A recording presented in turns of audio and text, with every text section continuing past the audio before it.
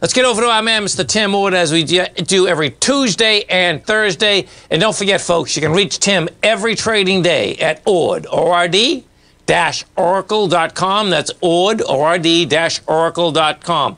Tim Ord, what's going on, brother? Well, I sent you over some charts. I have them. I have time to go through all of them, but we have time to go through all of them. This market's a trip, Tim, no doubt. Let's see what you got going here. All right, chart number one. The bottom window is the 63-day average of the trend. Yes. And it's current. And marked it. Anyhow, that bottom, I got it marked kind of light pink on the bottom. It's in the pink. Yes, I can see that. Yep. Yeah, 63-day trend gets down around 1 or lower. Usually it's kind of means trouble for the market. Okay. And the red lines and pink areas are the times when that 63-day trend was below 1. And we're still there. It hasn't really moved much, even though the market's backed off. Trend a couple of days did get kind of high, but not high enough to really suggest we're near a low. This is like an intermediate-term low. Okay. So I'm thinking we're going to kind of build some sort of a, I don't think of big declines in the making here, but we're not really ready to rally yet until we start getting more panic than what we've seen. So I'm thinking we may be here for another month, in this vicinity or a little bit lower. You're going to drive people crazy. What? I said, you're going to drive people crazy. I love it. Yeah, that's going to drive everybody crazy. Once panic starts showing up, then we start looking a little bit more bullish. So let's flip to chart 2. Okay. So that was chart 1. That was the 63-day average of the trend. This takes it down to the bottom window is a 5-day trend, and the next window up is a 10-day trend. And I marked the times with blue lines, the times when both those got in bullish territory. For the 5-day trend, it needs to get up close to 1.5, and for the 10-day trend, it needs to get up to around 1.2. And I took this chart back 3 years or better, and you can take it back far as you want. The story is always the same. So we're not even near bullish levels on the 5-day and 10-day. Both of them are close to 1. One's a little bit less. So we need to really start seeing some panic. And panic forms when the trend gets above actually 1.2, higher the better. Right. I just want to reiterate what you're saying here. Because of between the first chart and the second chart, right, that you're specifically saying that there hasn't been enough panic yet, so you might even not get a bounce. Would that be correct? Yeah, I tried to actually get long here a few days ago or a week and a half ago, and we did have a couple of trend readings that were decent. I thought, okay, that's good for a bounce. Market didn't even bounce. Okay.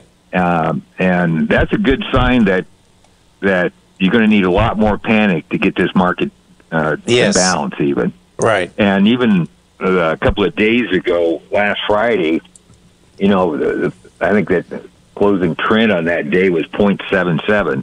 The market did go up for 1 day. We're back down again a little bit today. But you're going to need a lot more, people throwing in the towel type readings in the trend and the ticks on the close to really get a bounce going. What's interesting there, Tim, is that this is a dangerous time of the year for this to happen, too. It really is. You know what I mean? Well, seasonality-wise, this is of all the quarters to be in. Yeah. The third quarter, which we're in right now, is the worst quarter of the year. Right. No, that's my point. I remember, specifically, like if this is going to be a razor blade cut on the way down, little by little, you drift, and then all of a sudden you get a couple big downdrafts, 4 or 5 weeks from now, then it really, I remember one, we were on the air, my God, that's when the big turnaround came. It was a razor blade cut for like 6 weeks in a row, man. Do you know what I mean? It's like it just never stopped. So it'd be interesting. Yeah, that could be here too, because right now, you're not seeing any great signs of panic. People are kind of buying the pullback, seems like, and they get a bounce and nothing really happens, and they start hitting new lows. And right. So, and folks, what happened there? Now it's probably going to be, I don't know exactly when the bottom's going to be, but a lot of times it's September, maybe October. Right. Because August is almost over, so things could get really nasty in the next 4 or 5 weeks or whatever. No, I'm with you. Because last Friday, when you just brought up the aspect of the trend being at 0.73, right? We shouldn't have got that because that's saying everyone's buying again, right? Yeah, they were buying it, right? Right, exactly. They had a 1 in front of it, and you may have got a decent balance, but that 0.77 done, Yeah, what that means, folks, but you're not going to get anything worthwhile. I mean, that's about as bullish as you can get, but it's bearish. Right, exactly. Okay. Yeah, cool. it's bearish. If you ever do the statistics on the trend, I forgot what it was. I think it's up, advancing issues divided by declining issues, divide that by up volume, divided by down volume. Right. And so you do all that rigmarole and you figure it out, and basically what it says is you really want volume going into the down stocks. That what pushes the trend up. Yes. So it's kind of you need to reach an oversold level, people to get up, and that transfers, I guess, the dumb money selling to the smart money who will be buying or something. I don't know how that. No. Listen, I totally understand what you're saying, and folks, it's one of these deals. So let's picture that we've come down, and then all of a sudden it's like, oh no, everyone's saying, hey, I'm not scared. I'm going to go in there and buy hand over fist. And it's like that wrecks the idea that you can come into a low. That's the bottom line. A 0.77 wrecks the idea that you're into a low. Yeah, I mean that's pretty intense, man. Yeah. Right. Yeah, it's pretty intense. But we'll be talking sometime, probably in the next couple, 3, 4 weeks or whatever it is, and people will be dead scared on your program, and they should be, and along with us. Right. But that's the time you have to step in. It's always been my kind of experiences. The ones I really have to grit my teeth to pull the trigger on are usually the best trades. The ones I'm halfway confident in. And I'm even on usually the opposite side of everybody because I do panic type indicators, and those are the ones that usually don't work out the best. So, no, there's no doubt, man. And this is the most deviant business in the world, man. It really is. Right. Yeah. It takes a while to figure out how this whole thing works. So we got time to flip chart 3. Yeah, and then I'm gonna keep you on the next segment anyway. But let's go. We'll flip to chart 3. There we go. Okay. Right. This is not about panic, but it kind of measures momentum. And this is the QQQ and the SPX were down 4 days in a row going into last Friday. Yes. The SPY was actually up on a Friday, barely. So it was only down 3 days. So that's the reason why I put the QQQ down 4 days in a row here. Okay. And when it's down 4 days in a row, that predicts the market will be lower 73% of the time within 5 days. Yeah, just hold that thought right there. Folks, you stay right there. Tim and I are coming right back. We have the Dow down 190. NASDAQ is off 1. S&Ps are down 15.5. Tim and I are coming right back. And don't forget, folks, you can reach Tim every trading day at ord-oracle.com. Tim and I are coming right back, folks. Welcome back, folks, to Dow. Dow Industrial's down 196, Nasdaq's off 10, S&P's are down 17.5. We're talking with our man, Mr. Tim Wood, as we do every Tuesday and Thursday. Okay, Tim, I believe I'm still dealing with, we have the chart up of the Qs still, okay? Yeah, chart of the Qs. Anyhow, the QQQ and actually the SPX were down 4 days in a row going into last Friday. That predicts the market will be lower within 5 days, 73% of the time. So it's just kind of a statistic, this quantitative analysis. You can take this back, well, you can take it back as far as you want, and that's what you're going to come up with. So that's going to be this Thursday and Friday, right? Yeah.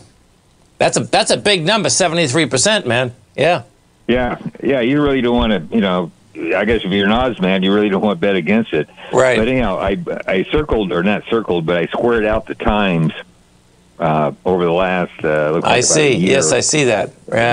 Yeah. The times that was down 4 days in a row, and that there's a time in May there it didn't work. But it's 73% of the time, so it did it right. So, but it coming off the top, we were down 4 days in a row. Then last Friday again, we're down 4 days in a row. So you get a bounce, and there's 73% chance you're going to move lower. This next low could be important if we start seeing the trend to get kind of high. And if you look at today, we hit over 2 today on the open, and we're at 1.27. So a lot of times when that trend starts to stay high on a decline, a lot of times you'll see kind of that trend continue. So let me ask you this. So you do take in, when you look at the trend now, you also use the opening one? Well, I kind of watched it all day long. I got a graph of it, and it hit 2, and it kind of has been backing off since. But, this morning, the market was kind of rallying up, and that trend was kind of high, which is kind of unusual. No, I agree. I just know that years ago you never used the opening trend. That's all I'm asking specifically. Right. You don't. It's kind of a worthless, but it's something I watch, I guess. Do I trade off that's of it? cool. No, I just want to get it clear. Okay, yep.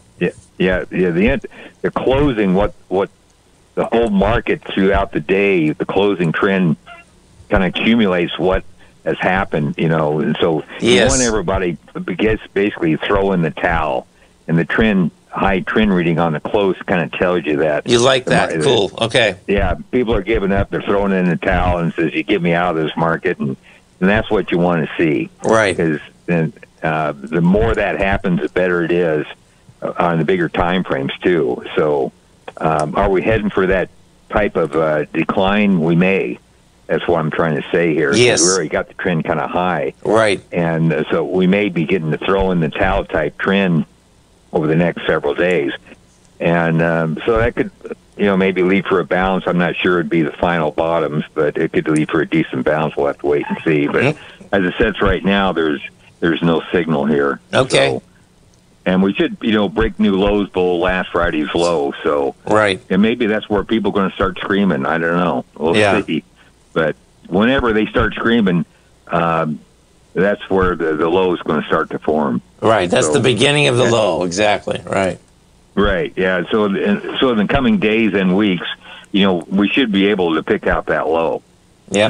Nice. As it's happening. Right. So it'll be something to look forward to. That's for sure. So, all right. Let's flip to. I actually flipped to chart 4. Okay.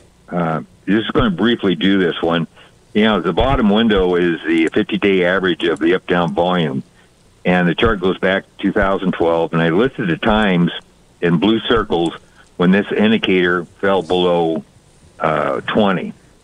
And in every case, when it fell below 20, the decline was done. Either the market flipped sideways, which in most cases it did, or there was a rally of some sort. But so anyhow, what I'm trying to say is stop the decline to the downside. So now, and folks, right now, this is the in case you're in your car listening to your radio and not watching on TV, we're looking at the gold market right now. Go ahead, Tim. Sorry. Yeah, I'm sorry. Yeah, I'm sorry. That's right. It's the GDX up-down volume with the 50-day average. So every time it got below 20, going back to 2012, the market most of the time flipped sideways. And so I listed the time on chart number 5 where we are. So I blew that chart up to show you how this indicator works. And it's pretty close what happened over the last over the last couple of years, because it's pretty rare to get the GDX up-down volume with 50-day average below 20. It happens maybe once. Well, it happens once a year over the last 3 years. I see. Once in 2021, once in 2022, and now we got it in 2023. And the first time in 2021, the market flipped sideways for 6 months. If you notice where that blue line is, the market did go down a little bit before it flipped sideways. Yep. Same thing with 2022. It didn't get the exact bottom, but the market kind of drifted down sideways for a month or two, then flipped sideways. The exact same thing's happening here. Right. They picked the bottom, but it, in my opinion, is flipping sideways. We're not having a steep decline in the beginning here. We're end of the probably decline. We're probably, in my opinion, setting at the lows, and either now we're starting going sideways or we start going up. Previous signals of this type, the market based for at least 1 month, if not if not 6 months. That'll definitely drive everyone crazy. Sideways now for 2 including months. me. The signal came in first. Pardon? I says that'll definitely drive everyone crazy, including me. Yeah, but the signal came in 1st of July, so basically we've been moving sideways here for 2 months. Okay. So when does the rally start? Well, the rally starts. The rally starts when this indicator closes above 0. 0, right? Exactly. And I should have light blue that. I didn't do it. We can see it. I put my cursor on it right now. I can see it. Yep. Yeah. So, and we're right around minus 7 or something, or 5, minus 5 right now. So we need close above 0, and that's when the impulse wave starts. So if you look at 2022 bottom, the bottom happened the signal happened in July. It flipped sideways, looks like, until about October. And finally, beginning of October, it rallied all the way into the first part of the year. So it rallied quite a long time. And if you look in 2021, you got a signal in, it looks like about August maybe. And it stopped moving higher in September. Then it came in, had a big rally towards the first part of the 2022. Right. So anyhow, my point is, as soon as that closes above 0 is when that impulse rally starts. Could be a month away, could be a week away. We're in 2 months already. Could sideways movement go another 4 months, maybe? And that's how gold does move. Yeah, there's no doubt, man. Yeah. Well, listen, Tim, it's always a pleasure. And, folks, don't forget to get hold of Tim, ord-oracle.com. Tim, you have a great one, safe one. Of course, we look forward to speaking to you on Thursday. All right, thank you. Thanks, man. Have a great one.